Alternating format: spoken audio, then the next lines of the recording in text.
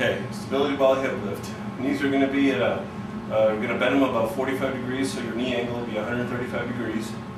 And when we lie down on the ground here, we're going to try to lift our hips up so that they're the same height as our knees, hips, and shoulders are all one straight line. So when we're here, we're going to push up, maintain that angle in the knees, push up, get that straight line, and then back down, touch the hips to the floor, lift up as high as you can, back up, touch the floor, lift, and stability ball, high hip lift.